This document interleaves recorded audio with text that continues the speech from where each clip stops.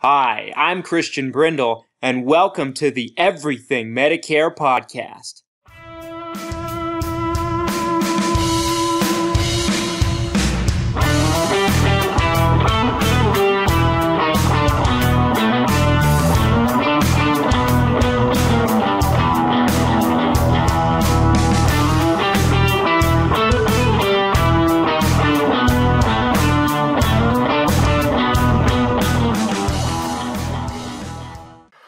What's up, Everything Medicare Podcast Nation? This is Christian Brindle. Welcome to episode 144, wherever you are and however you may be listening. Every single week, we bring you 3 podcast episodes where we discuss your Medicare, your Medicaid, your Social Security, and everything that has to do with that golden age called retirement. And today, folks, I am bringing you an episode about 3 different types of insurance policies that I personally believe everybody should purchase and pick up.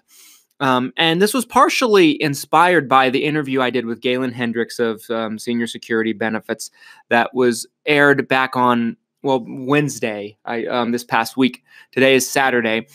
So if you did not listen to that episode, if you happen to miss that one, I highly encourage you to go back and check it out and listen to it. It was a fantastic interview. Galen is a very, very prominent person in the insurance industry.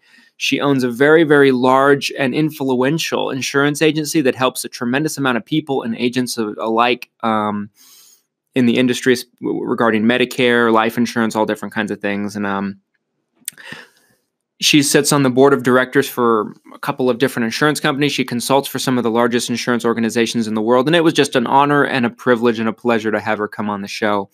Now, since that episode was an interview, it wasn't our regular format. And we've done plenty of interviews since this podcast began. We started doing this podcast at the end of 2018. Now, we came under a little bit of criticism since then. It came to my attention on Tuesday, actually. And this was the first time I'm doing a podcast where I potentially could address it. And I really had a conversation with myself for a second. Because in the past, when other agents have kind of attacked me and this platform, and it has happened once or twice, because this podcast is a threat to any agent out there that isn't doing a great job taking care of their clients and their customers, and they just want them to stick to reading the Medicare and You book and figuring out themselves, and just the regular format that's been out there where there's no information out there, and anyone that puts out information is the devil. That's kind of how we've been looked at by some, although there's a tremendous amount of the agent community that does support this podcast and kind of what we're doing here. And I really much appreciate that. And I'm not going to talk about this too much. I'm not going to spend a whole little time on this. But basically the criticisms were that I take too many breaks for a 20-minute show. We don't talk about real information about Medicare, which, this person admitted they only listened to 1 or 2 episodes. So how can you possibly know that? We've done a topic about everything that you can possibly think of about Medicare in our 144 episodes, if you include this one. And if this was 2 years ago when I first started out, I probably would have attacked her. I probably would have roasted her. I'm addressing it, but I'm not attacking. I'm not roasting. You got to keep in mind and be sensitive to this. When I started this podcast, I came into the insurance industry very, very young. Okay. I first started working on getting my insurance license when I was 19, and I got into the business when I was 20. So I was a baby. I sold my first insurance policy before I could legally drink. And when I first started doing this podcast, I was 25. Okay. Think back to when you were 25, if you're listening to this. Probably very, very few people, if any, are listening to this at age 25 or younger. When I first started doing this podcast as a 25-year-old, when someone would attack us, another agent, and I knew why, agents typically attack us because we're a threat to them, because we are pulling back the curtain on the industry, on Medicare, and just giving the power to you, the customers, the beneficiaries, the people on Medicare, And that kind of threatens the old way of life, if you will, for the people that want it to stay the way it is, to where they don't know that to where you don't know anything and they hold the power. And you basically have to, jump for the carrot they're dangling in front of your face. I'm not for that. I'm never going to be for that. And I'll be damned if I'm going to back down. But at the same time, today I'm 27. Been doing this podcast for almost 2 years, and I've grown, I've matured, and I'm not going to give this person the satisfaction of me giving them enough attention to just bash them and roast them like I would have maybe a year or two ago, okay? But I did want to address the complaints, and the complaints were that I take too many breaks. We have sponsors, we have to fit them in. That's how we keep the lights on. That's how we can justify making this show profitable and bringing it to you 3 times a week. We're an insurance agency. We're not a radio station. We're an insurance agency. So the only way to justify keeping this podcast going and doing it as frequently as we can so that you can listen to it 3 times a week, week after week after week after week after week, and making sure that we're not going bankrupt as a result. I mean, don't get me wrong. We do get new clients as a result of the podcast, but it's not enough to justify the time we put into it without sponsors. And I'm not interested in doing a 3-hour-long show for you, honey. The other thing is, she says I talk too much about my personal life. This show is as much about me and what's going on in my life than it is about Medicare. You can't have the Everything Medicare podcast without making it a little personable. Medicare is boring as nails. It's a topic that's boring as nails, boring as a brick wall, staring at your hand, boring. And the only way that we've been able to kind of make it interesting for as many of you as we have, and the only way we've been able to get the audience we have, is because I've kind of put some of my personality into it. And part of that is talking about my life and trying to see how it relates to the topic we're talking about. If I do the first of 3 segments on this podcast where I don't talk about the topic, or maybe I talk about something else and I'm leading up to it, and you have a problem with it, if you're just casually listening, if you're not one of our audience members that's been with us for years, don't listen. Go away. If you have a problem with it, make your own damn show and do it better than me if you're capable of doing that. There's a reason why there's a lot of Medicare podcasts out there. I think there's 15 that I'm aware of. And we're number 1, if not number 2, on every single website and platform. So just wanted to quickly address that. I'm not going to say anything more about it. I was tempted to not say a word about it, but I wanted to say something because this podcast is basically about honesty, about being transparent, and basically talking to you about things that are going on about the podcast, about the Medicare world, and everything that you need to know. So let's talk about the 3 things that I think, 3 types of insurance policies that I believe that everybody should pick up. Now, this, like I said, this was heavily inspired, this episode, by Galen Hendricks. Go back and listen to that episode 143, if you haven't already. But Galen Hendricks is somebody that helped design Aetna's cancer policy. She helped design it. So she knows a thing or two about cancer insurance, and she basically, and I've always been a big proponent of cancer insurance. We did an episode about it some time ago, and why I talked about how I thought it was important. But she really kind of reminded me how important it really is. And so the first type of insurance plan I'm going to be talking about is cancer insurance.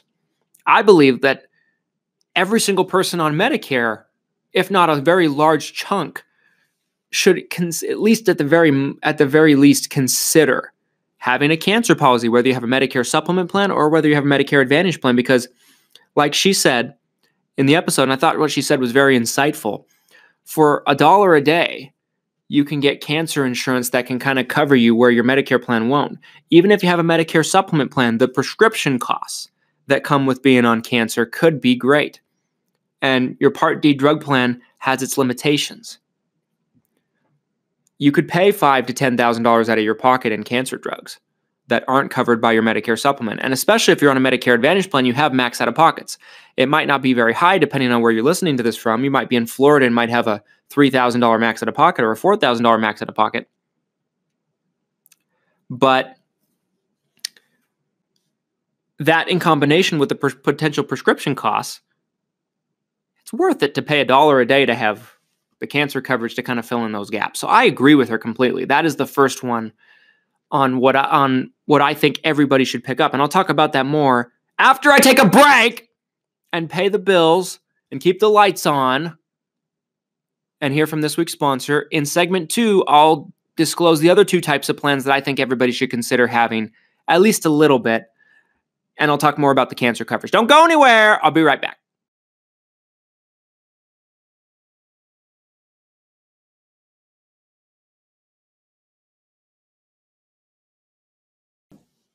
Welcome back, everybody. Thanks so much for sticking with me through that break. Let's talk about the 3 different types of plans that I think everyone should at the very least consider, if not have. The first one, I already kind of spoiled it. And if you heard the interview that I did with Galen Hendricks on Wednesday, episode 143, then you probably already knew that I was going to say cancer insurance is the number one.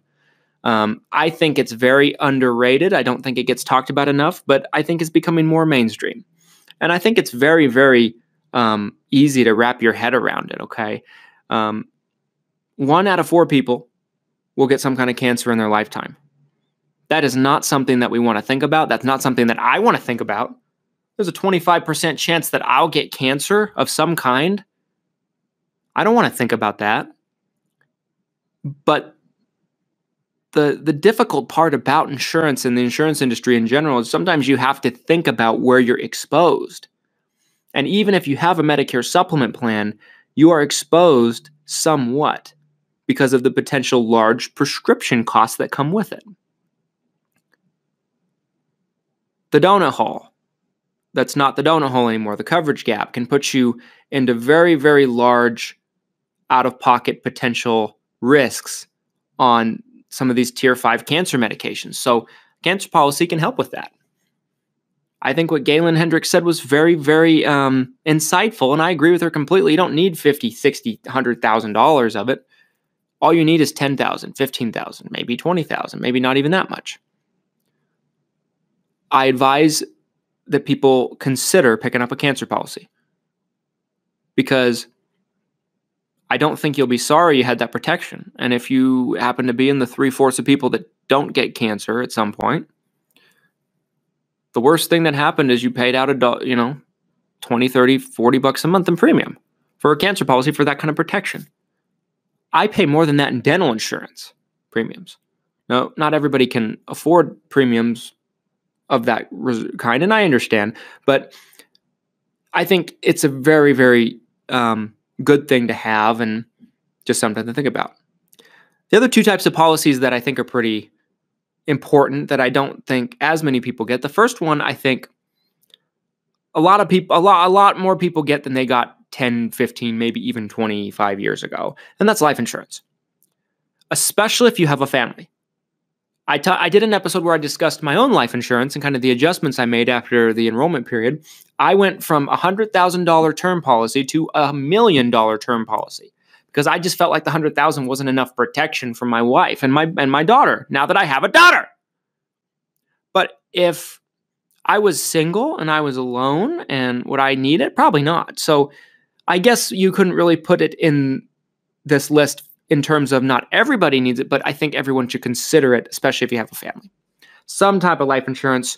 Go back and listen to that episode if you kind of want to know my life insurance process. Don't know the episode off the top of my head, but it's called something along the lines of Christian's life insurance strategy or something like that. The third kind, and I kind of want to spend a little bit of time talking about this, is either long-term care insurance or short-term care insurance. Let me explain. Now, I lean more towards short-term care personally than I do long-term care. I was talking to someone on the phone this morning that was inquiring about this, and they're highly considering it after we talked, and I think it's a very valid thing to consider. Long-term care insurance is expensive. We all know this, especially if you pick it up for the first time when you're on Medicare, when you're over the age of 65. There are so many health questions. They put you under a microscope in terms of underwriting, and unless you're relatively healthy, it's kind of difficult to get. Now, there's, of course, with everything, there's some companies that are easy to get with, some companies that aren't. My point is, not only is it hard to get, let's say you could get anyone you want, it's expensive. It's based on the age you pick it up at.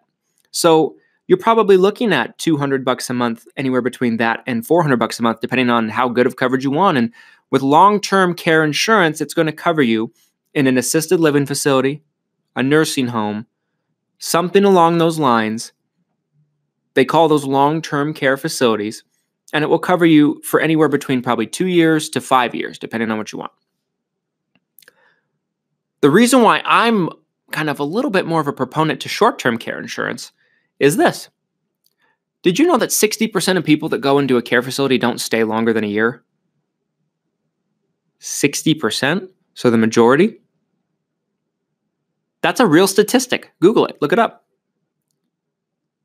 So what short-term care insurance does is it covers you for up to a year. It could be less, depending on what you want.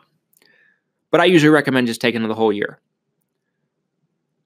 Why wouldn't you want something like that? You can typically get a very good short-term care insurance plan, depending on your age and depending on your state and your market, of course, but you probably can get one for anywhere between $30 a month and $50 a month. Wow, isn't that worth it? Is that not worth it? Because you know how expensive long-term care facilities can be. A lot of it depends on where you live, where, the environment, the neighborhood, the type of facility, how good the facility is, how much care they do actually provide. Some facilities do more than others. But you're probably looking at in a lot of cases, at least $3,000, $4,000, $5,000 a month. Some are probably as high as $8,000 to $10,000 a month. For all I know, there's probably some that are more. That's crippling to a lot of people. And if you didn't have to worry about that for at least the first year, wouldn't that take a load off your mind? Just something to think about. I will have more to say about this after we take a break, hear from our sponsor. I'll be back in segment 3, going to give you my final thoughts and wrap this puppy up. Don't go anywhere.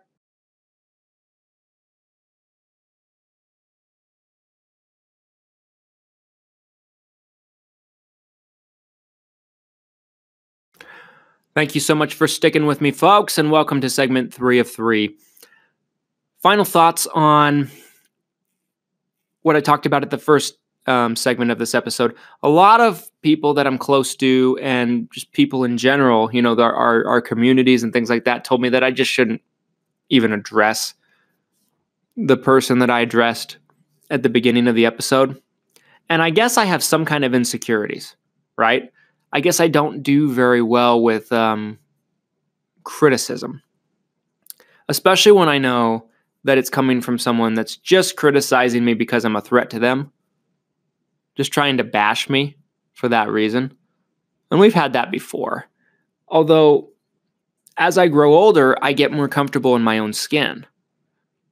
And I am comfortable enough in my own skin to kind of admit that I am not a perfect human being.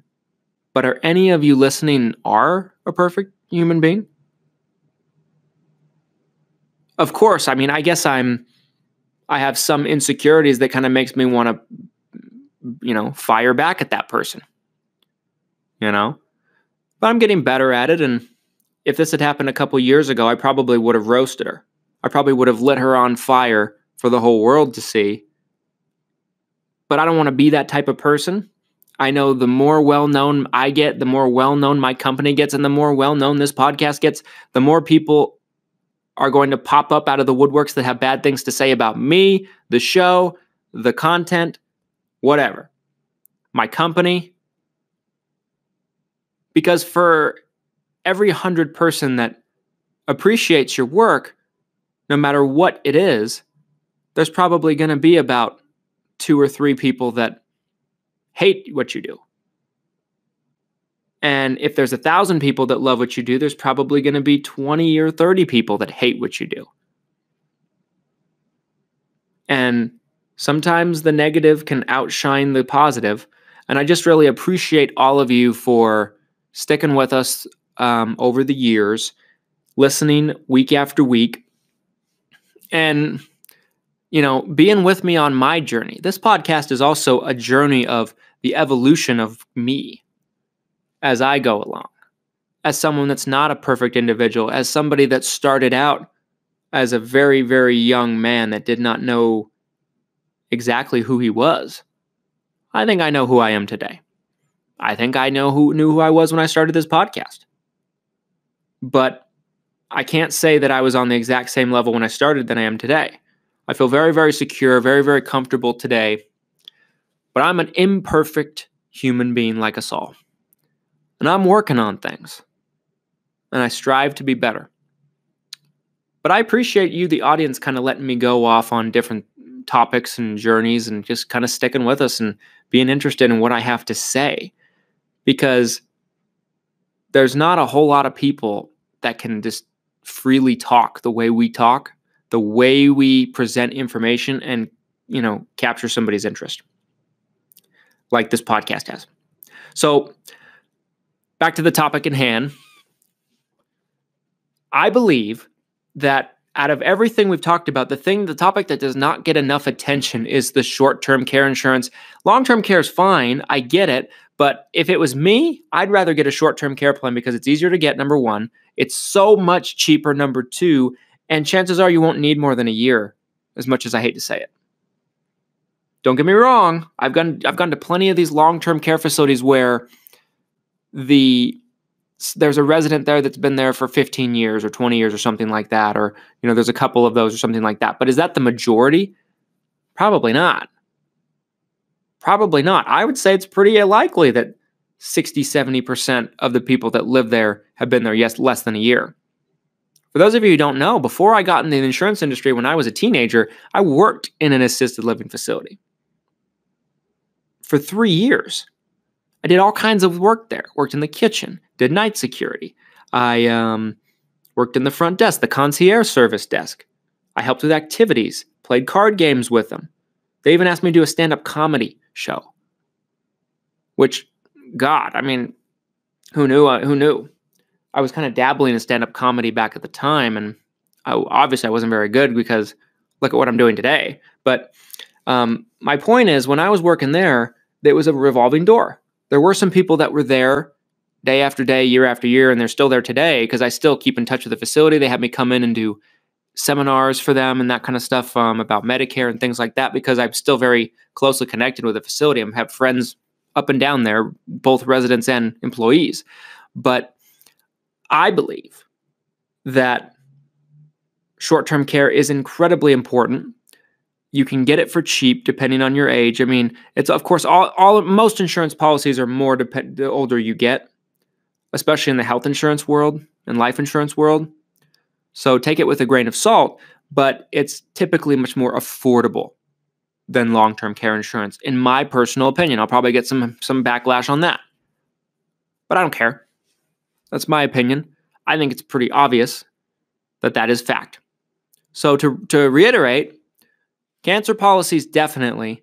I didn't want to go into too much detail about that because that was talked about in length with the interview I did with Galen on Wednesday.